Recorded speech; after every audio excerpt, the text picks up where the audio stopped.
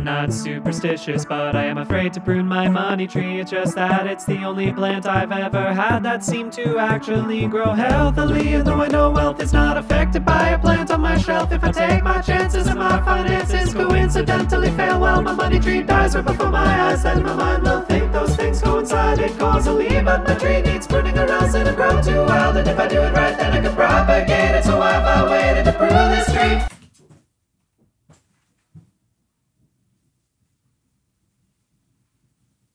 Maybe I shouldn't have done that.